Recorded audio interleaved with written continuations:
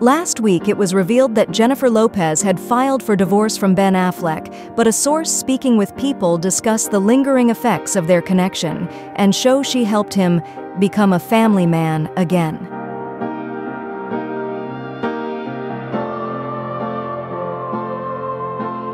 Family is very important to both of them, and together they were family people, and the connection doesn't end, the insider explained. They are very different people. She's super public and wants to go out, and he's more of an introvert and is happy to hang out at home.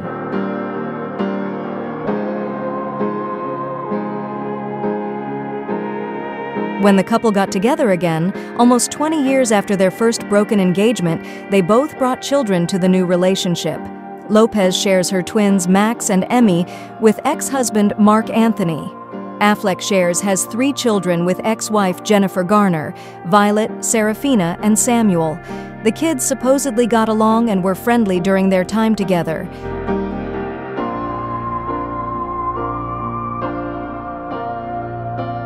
The actor appears to have a healthy co-parenting relationship with Garner now as well.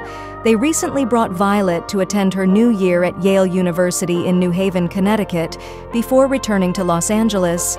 Garner currently dates businessman John Miller.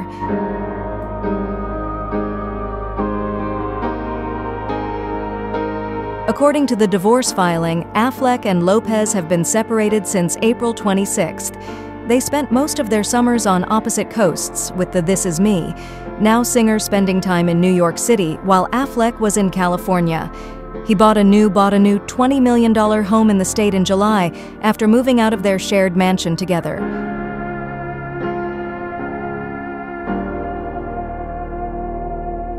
On Thursday, Us Weekly and TMZ reported that she's requested that her last name be restored to her maiden name, Jennifer Lynn Lopez, dropping the Affleck that she added after their marriage.